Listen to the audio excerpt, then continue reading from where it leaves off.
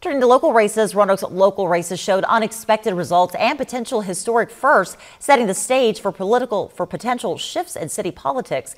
WDBJ7's Taylor Locke joins us in studio this morning with a breakdown of the outcome. More numbers to share this morning, Taylor. Yeah, absolutely. And they just keep on rolling in. But it was a surprising race between three candidates and one that is coming down to the wire. But after a turn of events, former Mayor David Bowers took a narrow lead in the Roanoke mayoral race.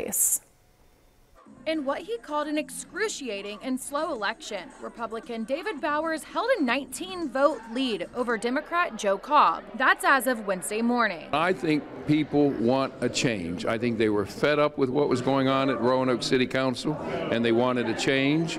And there were two candidates that were going to promote a change, I think.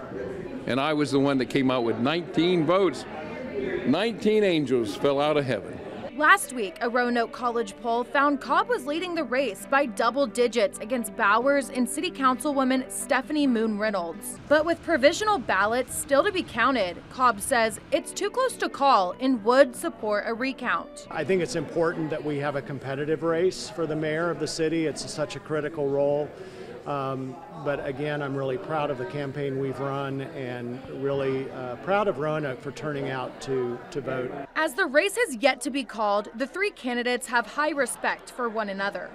I want to thank and commend David Bowers and Stephanie Moon Reynolds for running really good campaigns this year. And I honor Joe and Stephanie.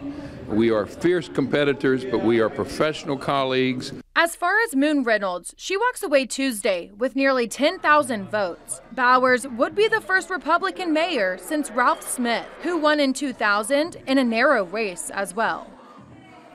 Now, since this race is so close, there may be recounts. Now, under Virginia state law, recounts can be triggered if the margin between the candidates is less than 1% of the total votes cast. Now, which Bowers says that if that does happen, he is confident that he will prevail. Kimberly. And Taylor, we know that you're going to be keeping an eye on these results as they continue coming in. All right, we appreciate that update this morning. Thank you.